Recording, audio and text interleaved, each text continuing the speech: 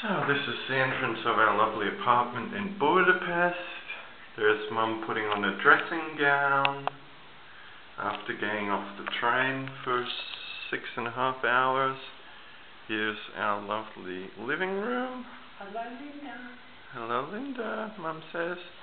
Here's the kitchen, all with oven, fridge, microwave, toasters, kettle, and freshly brewed coffee. And that's Mum's bed just there that she's sitting on, or it can be mine, but she refuses to sleep in a double bed. So it looks like this is going to be our double bed, my double bed. Looking pretty good. Lots of space. Now we go onto the balcony. And there's my dirty shoes down there. Not much of a view, just into an old house.